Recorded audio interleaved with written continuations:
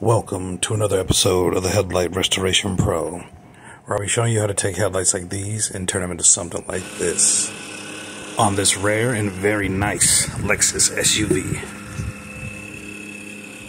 Why is this study important? The study is important because driving at night is 3 times as risky as driving during the day. The Headlight Restoration Pro. Let's get down to business. This is a rather rare vehicle. I've only done maybe 2 other ones of these over a couple year basis. This is a 2014 Lexus GX 460. And it's a rather difficult light. If you can see here close up, you see that dip. It's kind of like a wave mixed with a bunch of round points and a bunch of hard to get to or hard to service areas. Because of those drastic waves, you kind of have to really know how to finesse this one. It's not just a blunt force instrument on this light, like when you're using high speeds on a flat light. As you see there, I'm using the double stuff method. What you want to do when you have these exotic curves like this. This one is a little bit different because it has like a reverse dip and then like a round dip. And, of course, as you see here, you always want to start on those trouble areas first. You want the pad to be, or the disc to be, pretty much everything that you're using to be at its freshest point. That way you won't have to work that hard in those specific danger zones or hard to reach areas. You want it to, hit there one time and it'd be good. Like if you did it vice versa, when the disc or pads or anything get worked in or almost done, now you're working 10 times as hard in a 10 times harder spot, which makes no sense. If you want to work 10 times harder on the easy spot, I mean, who cares? That's what it is. It's an easy spot. So it, kind of balances itself out. So always use a fresh disc. Or use your discs at its freshest point on those very hard to reach areas. What you saw, I started right there with that reverse dip. That's kind of a wave, which is the hardest part. The above part here, which is a lump or like an undulation, it is hard as well, but nowhere near as hard to achieve the proper grind or removal on that area there. Which is like a reverse, dip, which is like kind of like, the whole thing together is like a wave like this. And, that is the hardest part. And when I say hard, let me clarify what I mean by hard. It's harder to get in there and to achieve the removal process and achieve the clarity in your finished product without eating it up or leaving a bunch of scratches that you have to correct, or possibly burning if you're trying to grind too hard or too much with a greater dip or whatnot. It's more prone. It's 10 times more prone than say this area here, where it's typically it's a little rounded there, but typically flatter. Being that there's so much going on there, even in the corners or near the tape where the headlight meets the car, it's just much higher risk of damaging, or much higher risk of you having to sit there and mess with that light for 15-20 minutes when you can take 2 minutes to do it. That's the difference. That's why I say hardness. And in some cases, that's hardness for someone of my level, which is, pretty much the highest level you can get to. There's people on that level, don't get me wrong, but I mean, I am at the level of eliteness, the highest level, not to toot my own horn, just trying to explain to you guys. That's a hard area for me. So, being it's a hard area for me, more than likely for you, it's going to be a really difficult area. Okay, so I'm just giving you the heads up when you're doing this vehicle or vehicles with weird, freaky, kinky curves like this. You really just want to slow down. If you see me, I'm moving fast or whatever, but don't be me. Go at your, do what I do, but go at your own pace. I have a lot of questions all the time about what speed do you use your drill on. There's 2 speeds, okay? With any given drill, even my polisher, there's 2 speeds. Okay, one just kicks it into higher gear, you know, and the other is lower gears, okay? But with either one, you can adjust the speed by how you feather or squeeze the trigger, how hard you squeeze it, how light you squeeze it. It will change the speeds damn near to nothing, just barely rotating to going, you know, 1700 RPMs per minute. I'm blasting stuff with 1700 RPM per minute, but you got to know it's hard to distinguish, especially without the untrained eye, how much I'm feathering it. And so in certain areas, in those bad areas and along the edges and along the lights, I'm actually throttling down maybe 500 RPM, okay? And when I hit those flat areas, I'm gunning it up to about 1750 RPM, something like that. Okay, and like I always advise people, if you're just starting out, or even if you're a professional and you're using, you know, used to doing stuff by hand, or, you know, whatever, you know, I would advise, you know, starting with the low end, for quite some time. I mean, I used the low end, I used the low end, and also I used a drill that was much slower than this. You know, I started with a, what was it, a Black & Decker drill. I still have both of them that I started with. I just outgrew them and needed more power and more variability in the delivery of the power.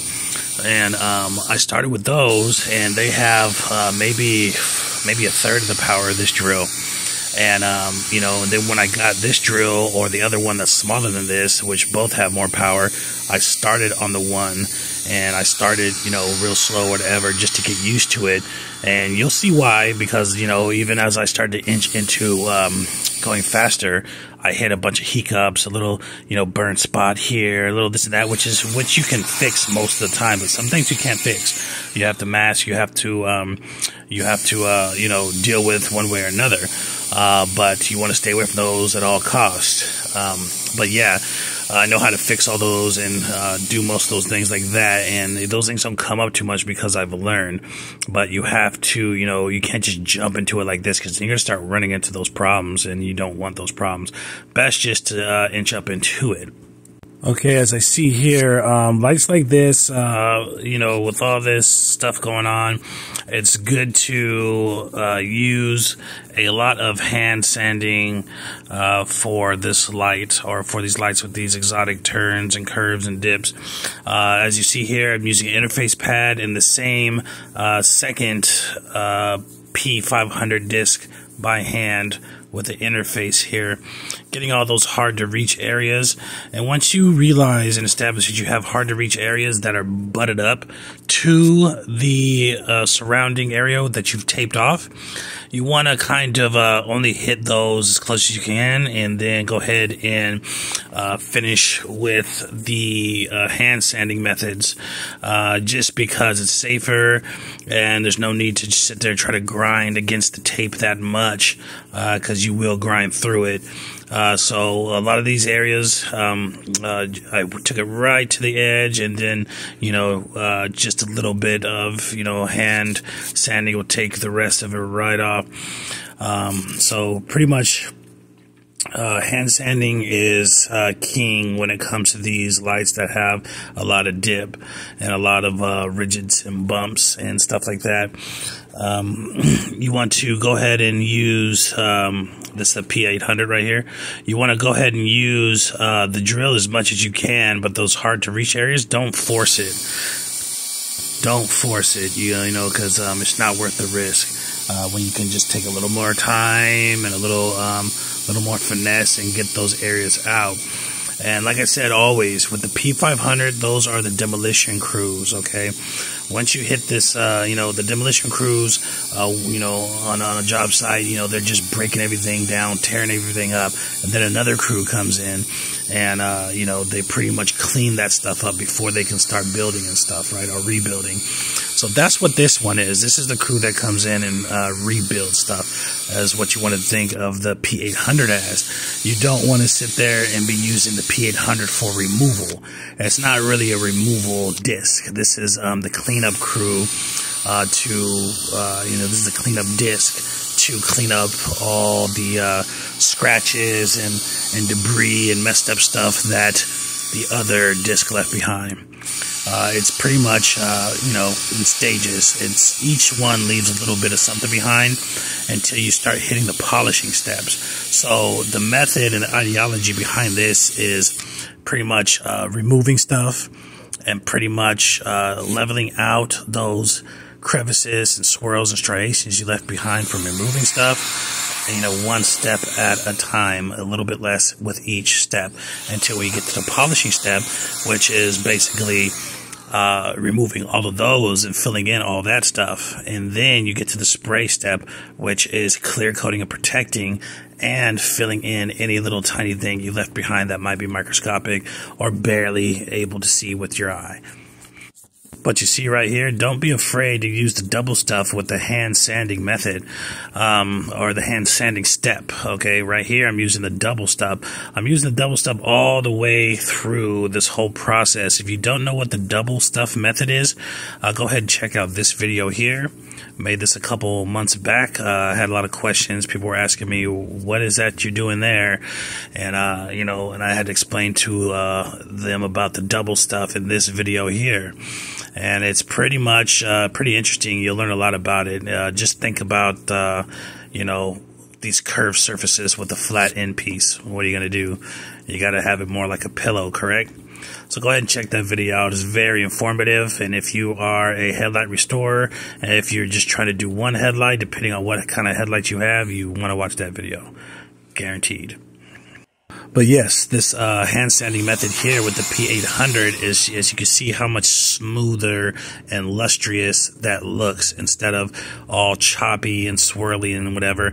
It pretty much smooths out the headlight going from that side to side or that up and down. It smooths it out and just, you know, the actual surface of it.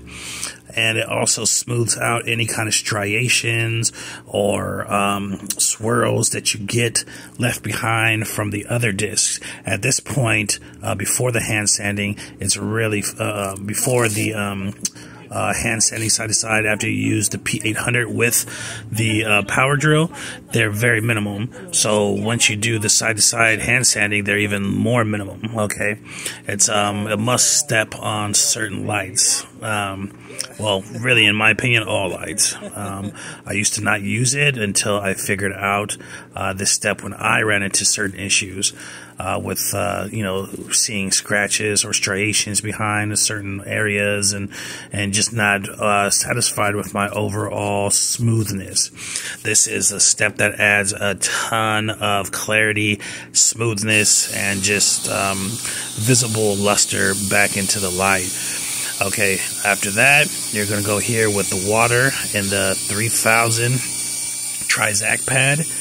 This is a magic pad. There's only one place that I know of that makes it, and that's 3M. I try to use as many 3M products as possible.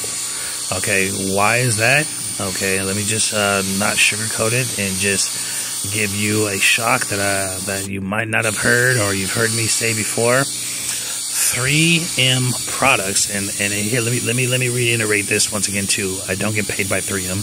I don't get paid by anybody from 3M. I wish I did, believe me, because I would love to promote something that I fully back and I know from my research is adequately correct and from my usage is correct. Okay. By the way, this is just normal glass cleaner. Okay. And a microfiber towel, ultra fine microfiber towel, or premium, shall we say. But anyways, 3M products are going to be the best products in the world. Okay, you're not going to find nothing better. If whatever you need and that you're using, if you switch up to the 3M product version, you're going to be mind blown. You're not going to understand what's going on. And let me tell you why that is. It's because 3M is one of the biggest manufacturers, biggest company of chemicals and other abrasives and things like that in the world. Okay, it probably is the biggest. Okay, it has stock options. If you want to go buy stock right now of 3M, you can get on Stash or whatever else, you know, Robinhood, or you can go through your broker and you can buy 3M stock. Okay, it has been around here for decades. It's going to be around here for decades more. They have not only have stock, it means they're on Wall Street and all that stuff like that. They have they have probably endless, high-paid scientists that are working on all their products. Their products have so much money and capital backing them that they're going to be so much more extreme than any other product. Whether it's their waxes, their sealants, their, whatever it is they have. They don't make everything. There are going to be some things they haven't got into yet, okay, because there's only one company. But they make so much stuff you'd be surprised. Their polishes, their cleaners, their pads, their discs, anything, their power tools, anything is going to be better than anything else you can use. Gotta go ahead and change power. Pro tip there. If you have a lot of batteries and you want to distinguish which ones are bad, just put a piece of tape on the end. That's how I do. But anyways, nothing can compare, and I've tried to put their stuff against everything else, far as creams, far as waxes, far as, tire greaser, just anything that you could think of, and I have put it against all the other ones, and it's just ridiculously, it's like a kindergarten football team going against the NFL with anything else. And, I'm not going to name drop anything, any kind of chemical, whatever, out on the store shelf. The over-the-counter stuff, it's like, it's mostly the over-the-counter shelf stuff that you would go to AutoZone or somewhere and you would see it there. That's like over-the-counter, just like medicine, over-the-counter medicine. You buy Tylenol, this and that, but you can't go buy, narcotic drugs or, other things like that. I'm not going to name drop any drugs or whatever, but you know what I'm saying. The 3M is the prescription method, okay? It's a much stronger dose. It's much just better everything, all right? So always go with 3M when you can, okay, when it's prevalent. And you see that spot right there? I always tell everybody, there's many stages of checking for scratches or blemishes or anything you don't like before you seal it. So when someone tells me, oh, I got to my last method and I have these scratches there and this and that. Okay, so where were the scratches when you did all your checkpoints? Exactly, they were there. So how come you didn't see them? A lot of people get lazy with the headlight restoration, okay? And they're not inspecting, before I do anything, I'm looking over all these spots and this and that, and I'm looking at all these things, and I'm checking out to make sure that whatever is there is going to be gone when I spray it. Okay, it's going to be filled. It's not going to be seen. It's not going to be and you have to learn how to distinguish between little tiny nicks that are nothing, that will be covered with the clear coat. Okay, that'll be filled in with the clear coat because it's self-leveling and it's filling. Okay. If it's made for headlights, that's what it's going to do, okay? And, you have to go over it. Like, this is just like the third checkpoint. The one before this would have been after I did the after I did the 3000. Another one would have been after I did the 800, just to kind of gauge, where they're at, okay? Always use your mask, okay, when you use this part. This is the number one thing. You think the dust will mess up your lungs or whatever? Not compared to this. This stuff will really mess you up. You'll have a bad week if you breathe this stuff in.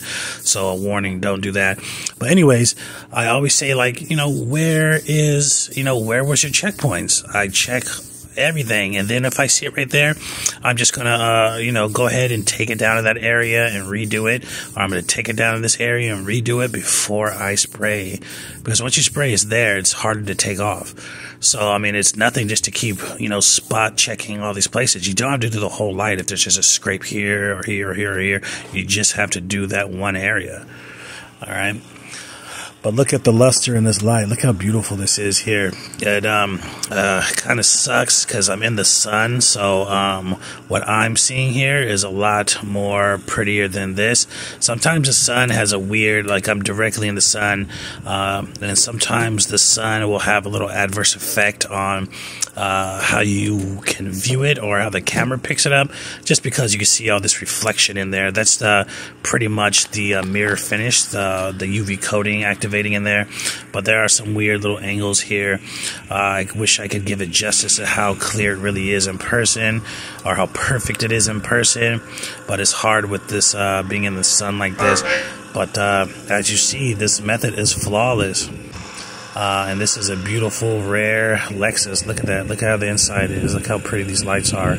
But I'm literally like an inch away from this light. Look at it. Perfection. No scratches, no blemishes, no nothing. Why? Because I have those checkpoints. You should really be checking after each thing. But check this bonus out. I did some more stuff. So on this vehicle, I did some more stuff. That's right, scratch removals and things. Check out this scratch removal. This is on the back quarter panel here. Look at that. Black always has scratches. Now check out the scratch removal here. And check out the scratch removal here on this black finish. And check out this scratch removal there. There I am. Say hello. Look how beautiful that is. Check this out here. This is the same vehicle, a paint restoration or correction and swirl removal. Got bars. Check it out. Why is this study important? The study is important because driving at night is 3 times as risky as driving during the day. The Headlight Restoration Pro.